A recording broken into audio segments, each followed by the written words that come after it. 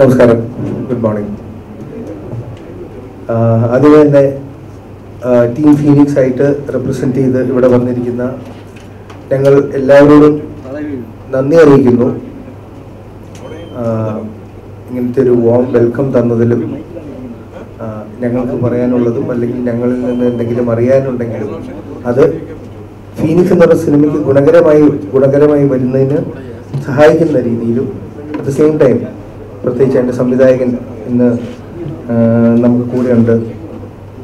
Phoenix ശരിക്കും പറഞ്ഞ എൻ്റെ ഒരു അഭിപ്രായത്തിൽ ഒരു പ്രേക്ഷകനായി മാത്രം നോക്കി കണ്ടാൽ അതിൻ്റെ ആ ഒരു എക്സ്പെരിമെൻ്റൽ നേച്ചറിന് ഒരു രണ്ട് ജോണറുകൾ സമന്വയിപ്പിച്ച് അത് നമ്മുടെ മുന്നിൽ പ്രസൻറ്റ് ചെയ്തതിന് ഞാൻ അതിൽ അഭിനയിച്ച ഒരാൾ അല്ലായിരുന്നെങ്കിൽ കൂടിയും തീർച്ചയായിട്ടും അത് ഒരു സംസാരിക്കപ്പെടേണ്ട അല്ലെങ്കിൽ ഡിസ്കസ് ചെയ്യപ്പെടേണ്ട ഒരു സിനിമയാണെന്നുള്ളൊരു അഭിപ്രായം എനിക്കുണ്ട്.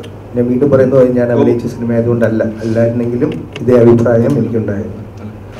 തീർച്ചയായിട്ടും എൻ്റെ എഴുത്തുകാരൻ നമുക്കറിയാം, നമുക്ക് ഏറ്റവും ഇന്ന് ഇൻഡസ്ട്രിയിൽ തൻ്റെതായ ഒരു സ്പേസ് ക്രിയേറ്റ് ചെയ്ത് as A writer and A director Mithun manual Thomas ആണ്. അപ്പോൾ അവർക്ക് രണ്ടുപേർക്കും പറയാനുള്ള ഒരുപാട് കാര്യങ്ങളൊന്നും ഉണ്ടാവും. പിന്നെ എനിക്കും ആഗ്രഹമുണ്ട് അങ്ങനത്തെ ചോദ്യങ്ങൾ വിഷ്ണുവിനോട് നിങ്ങൾ ചോദിക്കും. ഒരു സിനി ഫയലിനെ കൂടി ഹെൽപ്പ് ചെയ്യുന്ന കാര്യം നമ്മുടെ തലസ്ഥാന നഗരി നമുക്കറിയാം, എല്ലാ സമയത്തും നല്ല സിനിമകൾക്കും അതിനോടൊപ്പം തന്നെ കലാമൂല്യമുള്ള സിനിമകൾക്കും നല്ല രീതിയിൽ ഒരു എൻകറേജ്മെൻറ്റ്, നല്ല പാർട്ടിസിപ്പേഷനോടൊപ്പം തന്നെ നല്ല എൻകറേജ്മെൻറ്റ് കൊടുക്കുന്ന സ്ഥലമാണ്. അപ്പോൾ അവിടുത്തെ ചോദ്യങ്ങൾക്കും ഒരു ഞങ്ങൾക്കും അത് പ്രേക്ഷകരിൽ ആ ഉത്തരങ്ങൾ എത്തണം എന്നുണ്ടെങ്കിൽ അതിൻ്റെ ഒരു പേഴ്സണൽ ആക്കണം. ബാക്കി ഓരോരുത്തർക്കും സംസാരിക്കാനുണ്ടാവും. ഞാൻ ഫീനിക്സ് എന്ന് പറഞ്ഞ സിനിമയിൽ എനിക്ക് അഭിനയിക്കാൻ കഴിഞ്ഞത് തീർച്ചയായിട്ടും അത് ഒരു നടൻ എന്നുള്ള നിലയിൽ എനിക്ക് കിട്ടിയ ഒരു എക്സ്പോഷർ, ഒരു എക്സ്പീരിയൻസ്, ഒരുപാട് എന്നിലെ ആക്ടർ എന്ന് ഞാൻ വിശ്വസിക്കുന്ന ആ ഒരു ഫയറിന് ഒരുപാട് ഹെൽപ്പ് ചെയ്തിട്ടുണ്ട് എന്ന് ഞാൻ വിശ്വസിക്കുന്നു. അപ്പം ഐ എം എക്സ്ട്രീംലി ഗ്രേറ്റ്ഫുൾ ഈ സിനിമയിൽ എന്നെ ഇവർ കാസ്റ്റ് ചെയ്തത്. Thank you. ഇനി എങ്ങനെ എൻ്റെ ഒരു ചടങ്ങെന്ന് പറഞ്ഞാൽ അടുത്ത ആൾക്ക് കൈമാറുകയാണോ? അപ്പം എന്താ വെച്ചാൽ ഭക്ത് അല്ലെങ്കിൽ ചന്തു അല്ല വിഷ്ണുവിനോട് ലാസ്റ്റ് നിങ്ങൾ ചോദിച്ചാൽ അയാൾ സംസാരിക്കുന്ന ആളല്ല, അതുകൊണ്ടാണ് ഞാൻ പറഞ്ഞത് ചോദിച്ചാലും വേണ്ടുള്ളൂ. പിന്നെ ഇന്ന് അദ്ദേഹത്തിൻ്റെ പിറന്നാളാണ്. അപ്പം എൻ്റെ സൈഡിൽ നിന്ന് ഒഫീഷ്യലി ഒരു ഹാപ്പി ബർത്ത്ഡേ. നിൽച്ച് സംസാരിക്കട്ടെ അല്ലേ? എല്ലാവർക്കും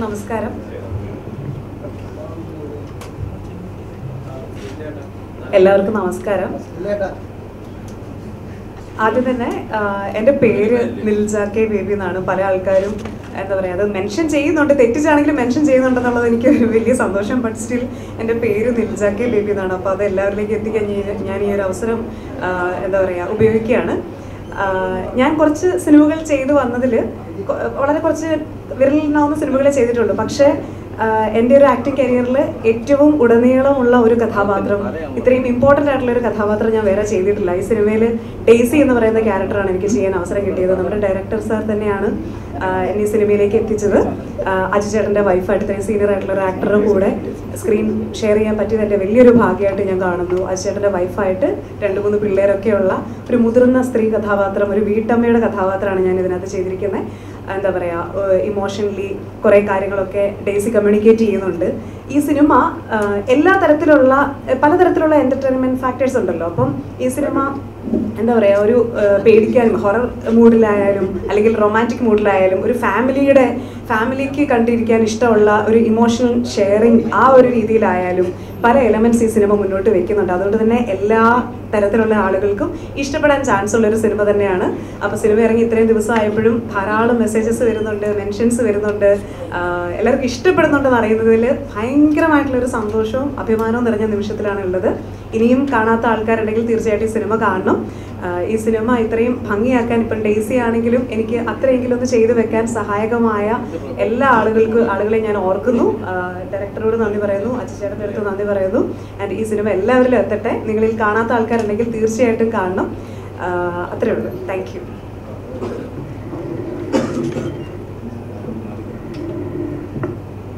എല്ലാവർക്കും നമസ്കാരം. ഒത്തിരി സന്തോഷമുണ്ട്, കാരണം കുറേ നാളുകൾക്ക് ശേഷമാണ് ഇത്രയും നല്ലൊരു സിനിമയുടെ ഭാഗമാകാൻ സാധിച്ചത്. അതിന് പ്രത്യേകം നന്ദി നമ്മുടെ വിഷ്ണുവിനോടും അതുപോലെ തന്നെ മിഥുനോടും, പ്രത്യേകിച്ച് ഇവരോട് തന്നെ നന്ദിയുടെ ആവശ്യമില്ല. മലർവാടി തൊട്ടുള്ള ഒരു യാത്രയിൽ എന്നെ ചേർത്ത് പിടിച്ച് എൻ്റെ കൂട്ടുകാരുടെ കൂട്ടത്തിൽ വീണ്ടും ഒരു സിനിമ കൂടി ചെയ്യാൻ സാധിച്ചത് ഒത്തിരി സന്തോഷം. അത് ജനങ്ങൾ ഏറ്റെടുത്തു എന്ന് അറിഞ്ഞതിൽ ഒത്തിരി സന്തോഷം. എല്ലാവരും തിയേറ്ററിൽ പോയി തന്നെ സിനിമ കാണണം, കാണാത്തവർ എന്ന് മാത്രമേ ഒരു പ്രാർത്ഥനയുള്ളൂ. Thank you.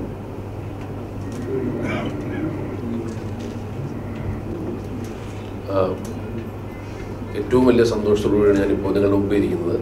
എനിക്ക് തോന്നുന്നു 18-ാം പടിഞ്ഞ സിനിമയ്ക്ക് ശേഷം നിങ്ങൾക്ക് എന്നെ അറിയാവുന്നത് അങ്ങനെയായിരിക്കും. മിക്കവർക്കും 18-ാം പടിഞ്ഞ സിനിമയാണ് എന്നെ മെയിൻ സ്ട്രീം ഇൻഡസ്ട്രിയിൽ ഒരു ലോഞ്ച് തന്നത്.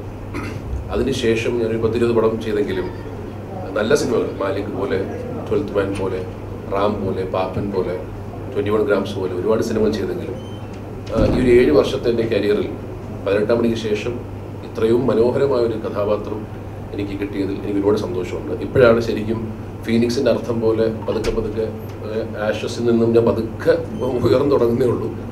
അപ്പം അതിന് എനിക്ക് അങ്ങനെ ഒരു അവസരം തന്ന മിഥുൻ ചേട്ടനും അജു ചേട്ടനും വിഷ്ണുവിനും ഇതിൻ്റെ പ്രൊഡക്ഷനും എനിക്ക് ആദ്യത്തെ നന്ദി.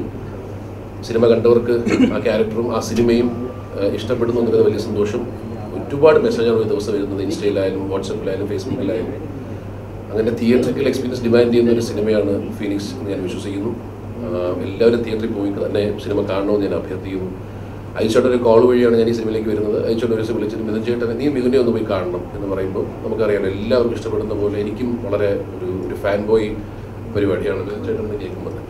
അങ്ങനെ കൊച്ചിയിൽ പോയി കണ്ട് ഒരു 2 മണിക്കൂർ എൻ്റെ അടുത്ത് സ്ക്രിപ്റ്റ് ഒരു റൂമിനകത്ത് അകത്ത് കയറുക, അതിനകത്ത് വായിക്കുക എന്ന് പറഞ്ഞിട്ടാണ് എൻ്റെ യാത്ര തുടങ്ങുന്നത് ഫീനിക്സിലേക്ക്. അത് ഞാൻ 2-2.5 മണിക്കൂർ 3 മണിക്കൂർ സ്ക്രിപ്റ്റ് വായിക്കുകയും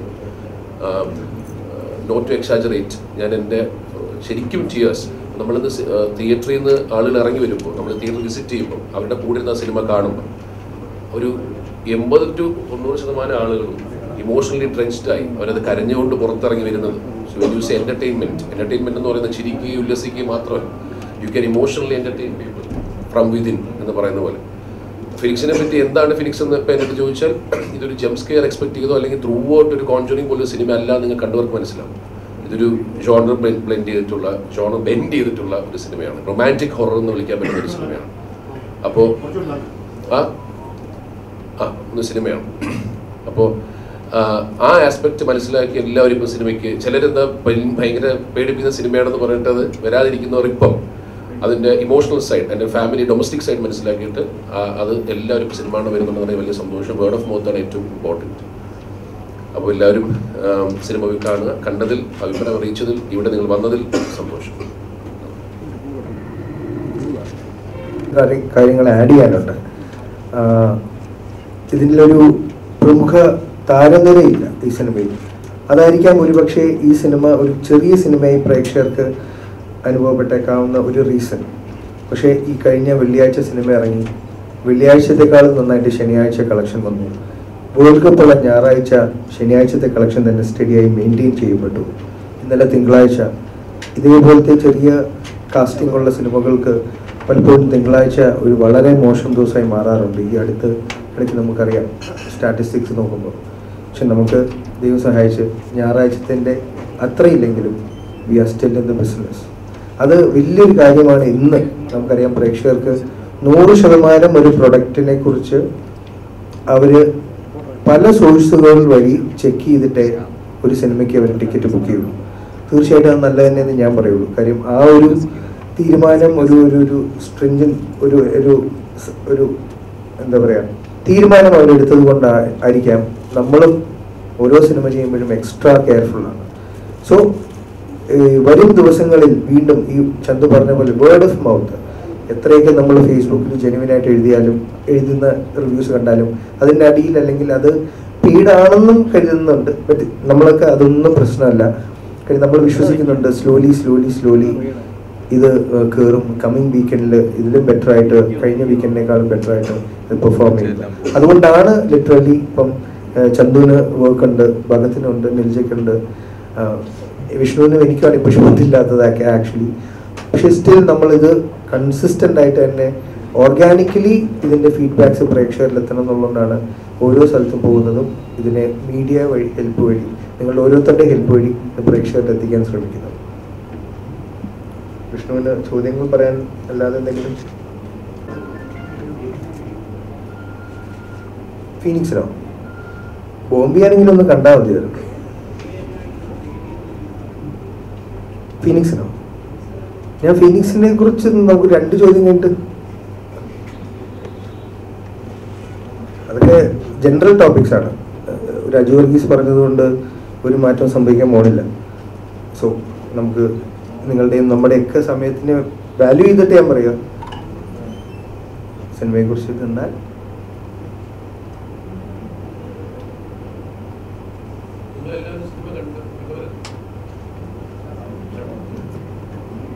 കണ്ടിട്ട് എന്ത് തോന്നി? നല്ല സിനിമയാണ്. ഓക്കെ, ഉണ്ട്. സിനിമയെ കുറിച്ച് അല്ലാതെ തന്നെ ജനറൽ ടോപ്പിക്സ് ആണെങ്കിൽ ഇറ്റ്സ് ഫൈൻ. ഇപ്പൊ അതിനെക്കുറിച്ച് സംസാരിക്കണോ? റിവ്യൂ ബോംബിംഗ് എന്ന് പറഞ്ഞാൽ എന്താണ് അർത്ഥം വെക്കുന്നത്?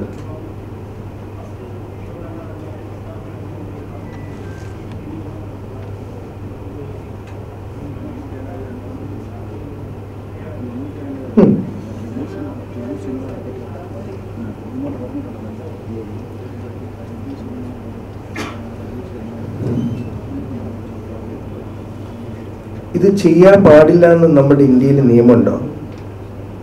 അപ്പൊ അത് മാറാത്രത്തോളം കാലം നമ്മൾ സംസാരിച്ചൊരു കാര്യമുണ്ടോ?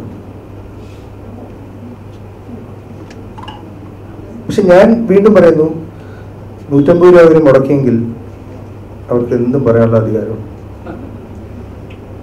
ഞാൻ പറയും, ഒരു ഹോട്ടലിലെ ഭക്ഷണം മോശമാണെങ്കിൽ എൻ്റെ സിനിമയെ കുറിച്ച് അവർക്ക് പറയാം, എൻ്റെ സിനിമ. അല്ലാതെ അതിലിപ്പോൾ എന്ത് പറയും? അവർക്കൊരു പ്രൊഡക്റ്റ് സിനിമ, ഞാൻ ഭാഗമാകുന്ന മലയാളം സിനിമ ഭൂരിപക്ഷവും ഒരു ഇൻഡസ്ട്രിയൽ പ്രൊഡക്റ്റാണ് ഞാൻ കരുതുന്നത്. ആർട്ടിനേക്കാളും സിനിമ പലതുണ്ട്, പല ടൈപ്പ് ലോക സിനിമകളുണ്ട്, പല ജോണറുകളുണ്ട്, പല സെക്ഷൻസ് ഉണ്ട്.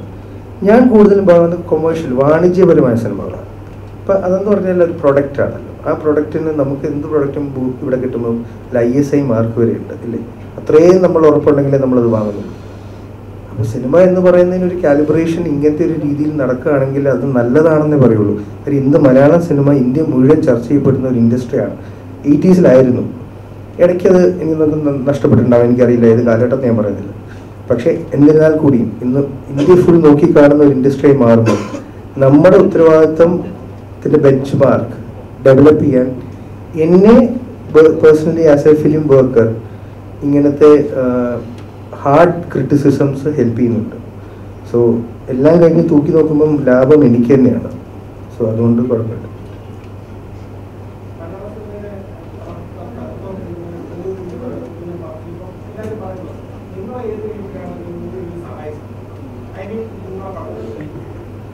ഈ ചവിട്ടി താഴ്ന്ന് അല്ലെങ്കിൽ നെഗറ്റീവ് കേട്ട് അല്ലെങ്കിൽ ശരിക്കും എന്തെങ്കിലും നെഗറ്റീവ് ഇല്ലാതെ ഒരു നെഗറ്റീവ് പറയില്ല എന്ന് ഞാൻ വിശ്വസിക്കുന്നു.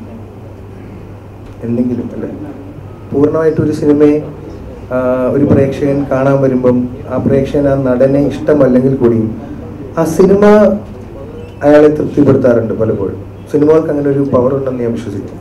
നമ്മൾ ഏത് സ്റ്റേറ്റ് ഓഫ് മൈൻഡിലാണെങ്കിലും നല്ലൊരു സിനിമ ഉണ്ടാകും, ആ സ്റ്റേറ്റ് ഓഫ് മൈൻഡ് തന്നെ മാറിപ്പോകും. അപ്പോൾ ഒരു നടനോട് ഇഷ്ടമല്ലാന്ന് പറഞ്ഞ് ആ സിനിമയ്ക്ക് വന്ന് തിരിച്ച് നടനെ ഇഷ്ടപ്പെട്ടിട്ട് പോയിട്ടുള്ള ഷോയിൽ ഞാൻ ഇരുന്നിട്ടുണ്ട്. ആരാന്നോ ഏത് സിനിമയാണെന്നോ പറയുന്നില്ല.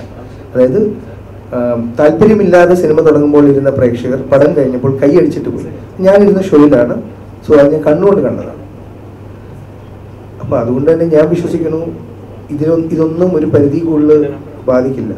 നല്ലതാണെങ്കിൽ പ്രേക്ഷകർ നല്ലത് പറഞ്ഞിട്ടുണ്ട്. അല്ലെങ്കിൽ ഒരിക്കലും എനിക്കൊന്നും സിനിമ കിട്ടില്ല. ഏതെങ്കിലും ഒരു സിനിമകൾ നല്ലത് പറഞ്ഞുകൊണ്ടായിരിക്കുമല്ലോ. മോശം പറയുമ്പോൾ ഒരു മോശം പറയും. അപ്പം നമ്മൾ നല്ലത് പറഞ്ഞതിനെ മറക്കാനും പാടില്ലല്ലോ. സോ അല്ലാതെ ഒരു മുൻവിധിയോടെ അവർ വരുന്നുണ്ടെന്ന് എനിക്ക് തോന്നുന്നില്ല.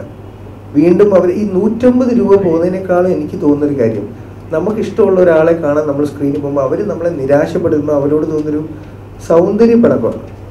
അത് നെക്സ്റ്റ് വരുമ്പോൾ അവർ മറക്കും, കൂടെ നിന്ന് കൈയടിക്കും. ഇപ്പോൾ ഇന്ത്യൻ ടീം ഫൈനൽസിൽ ഞാൻ കമ്പയർ ചെയ്യുന്നതല്ല, എന്നാൽ കൂടിയും നമുക്ക് അവരോട് ദേഷ്യമുണ്ടോ? ഇല്ല. നമുക്കൊരു വിഷമമാവുന്നത്, ആ വിഷമം നല്ലൊരു പ്രൊഡക്റ്റ് ഡെലിവർ ചെയ്യുമ്പോൾ തിരിച്ചു മാറുന്നേ ഉള്ളൂ. ഇത് അങ്ങനെ പോയിക്കൊണ്ടിരിക്കുള്ളൂ. അല്ല എല്ലാം പെർഫെക്റ്റ് ആയിട്ടൊന്നും സിനിമയിൽ പാടാണ്. അങ്ങനെ ഒരു പെർഫെക്റ്റ് തിരക്കഥ, പെർഫെക്റ്റ് കോർഡിനേഷൻ, പെർഫെക്റ്റ് അഭിനയം എനിക്കറിയില്ല.